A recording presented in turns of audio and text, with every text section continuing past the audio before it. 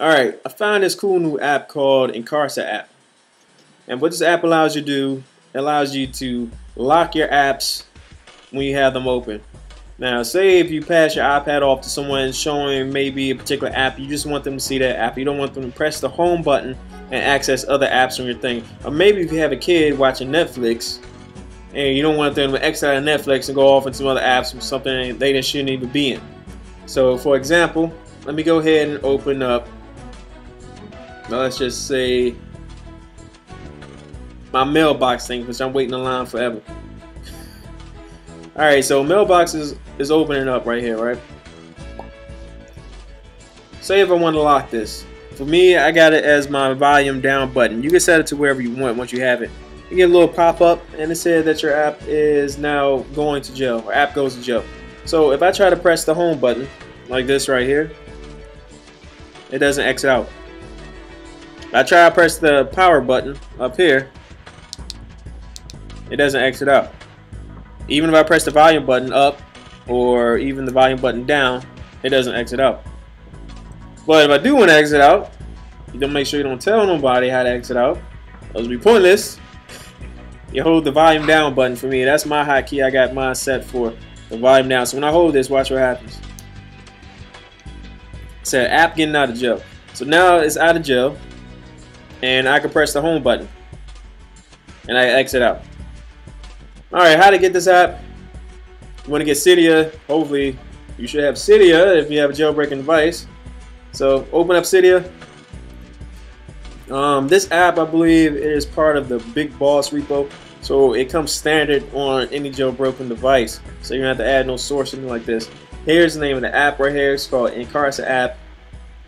Go ahead and type that into your search at the bottom right. Find it, install it. It's probably going to ask you to restart it and all that. Alright, so once you have the app, you got to activate some features in that app. Alright, so you have 4 different things right here, 4 different categories. You got your global, overrides, control, and documentation, which is like facts and usage and all that. So what you want to do is click on global, and you want to make sure that you check right here, home button block in app right here. So that allows you, or actually it does not allow you to press the home button when you're blocking inside of an app.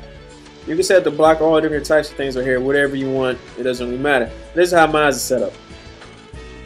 And then you have the overrides. These are different things right here to override and modify the settings of the app. Right here is my favorite part, is the activator. You got all different types of ways you can activate your lock. You can hold the top bar right here if you want. You can do a short hold, single hold, triple press if you want.